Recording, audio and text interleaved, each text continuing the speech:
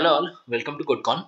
Here we are with another interview question which was asked by one of the FAANG companies. So here we are given the total the clock towers table, right?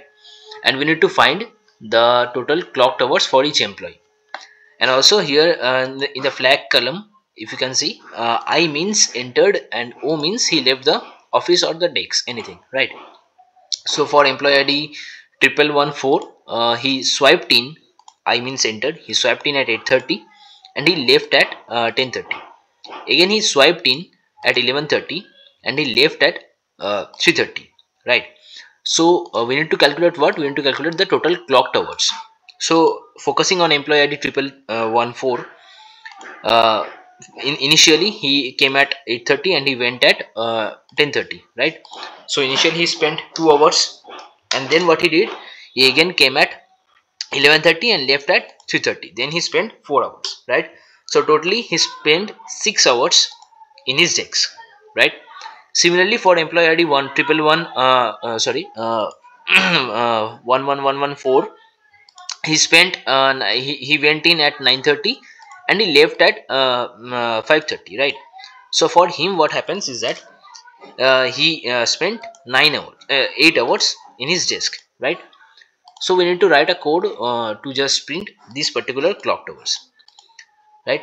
So what I will do is that I need to first check the when focusing on a particular row. Suppose we are focusing on this row, I need to first check the next row, the next flag, and also I need to print the next swipe time, right? So by doing so I will get a series of flag events happening, and I will just code and it will be more better in understanding, right? So select star comma like from clock towers. Okay, select star comma lead on flag by 1, right, over partitioning it by mpd underscore id order by suppose mpd id or swipe. Okay, order by swipe as next underscore flag. And similarly I am going to create another lead function where I will be partitioning by swipe and partition by employee id order by swipe. Okay, order by swipe as next swipe. Now if I run this particular query, see what I am getting.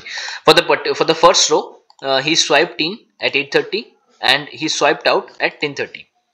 For this one we will be not for the next row he swiped out at 10:30 and he swiped in at 11:30. For this particular row he swiped in at 11:30 and he swiped out at 3:30, right? And for this particular row we are having no such informations available, so it's null given here. So consider only these employee like the 111114, right? For this employee you can see we are going to consider only the flags whose combination is like IO, like the flag is he entered and he left, flag and next flag, that means the flag is I and the next flag is 0 O. For that case we need to calculate the difference of the time. So if we calculate the difference of this particular row, so if I just code and just put it in CTE, like with CTE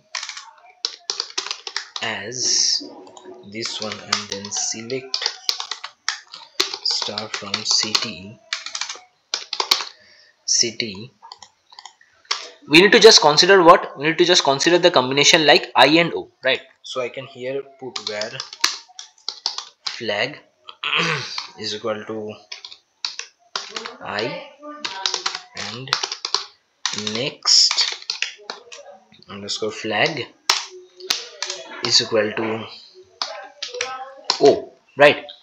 So if I just run this query, you will see what I am getting is that the two rows which shows the getting in time and the going out time, right? So now if we can just get the difference, if we can just make the difference of these two particular thing, we will get the output, right? The time difference we need to calculate now difference. Okay, date diff function for hours comma the starting date will be swipe and the end date will be next swipe as diff. Okay, we are getting the difference, right? So for this particular employee, the first he enters at 8:30, he leaves at 10:30, so the difference is 2. And for this particular employee itself, he again enters at 11:30 and he leaves at 3:30, so the difference is 4. And for the next employee, he enters at 9:30 and leaves at 5:30, so the only one record is present, so the difference is 8. What I will do next is that I will just store this in ct2 as this one, and then what I will do, I will select the empd underscore id comma sum of the difference as total hours spent from city 2, and I will just group by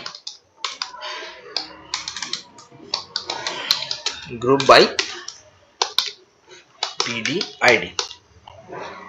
Okay, I'll just group by the employee id, right? Now if I run the query, just bring it down. Okay, run the query. Okay, there's a problem here.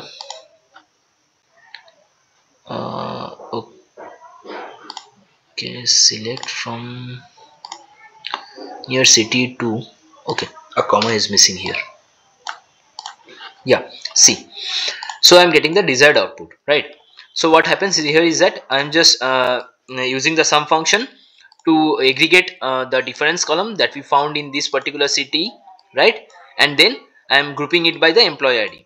So I guess this solution is clear to you guys. I will give the solution in the description box and also the table. Do try it by yourself, and thank you for watching. We'll meet you in the next problem.